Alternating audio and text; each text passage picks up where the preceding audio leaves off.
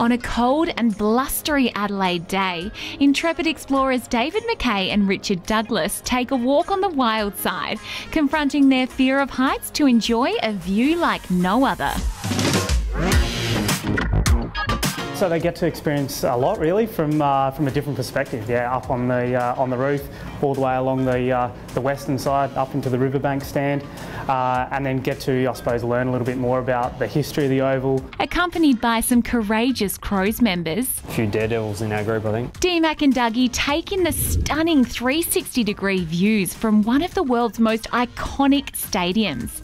It's an exhilarating experience. Probably not something that I would have thought of doing, but I'm really glad that I was able to do it. Yeah, so some great views, obviously the ground of the city, and learn a bit more about the ground that we play on every second week. So it was a really good experience. A lot of the people who come here have a passionate connection to Adelaide Oval, so it's a lot of locals wanting to do it, something a bit different. And no Adelaide Roof Climb is complete without the notorious lean out, 50 metres above the southern goal square.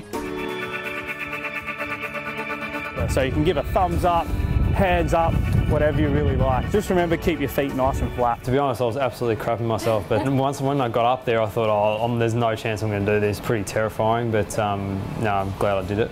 And Dougy didn't look quite as comfortable as he does on the football field. Dougy, he was holding onto the rope pretty tight, but no, look, I don't blame him. It was pretty high up there, obviously, and yeah, you're hanging right out over there. So from start to finish, about 2 hours. So from saying hi to saying bye, 2 hours. So you're roughly on the roof for about an hour, maybe just over.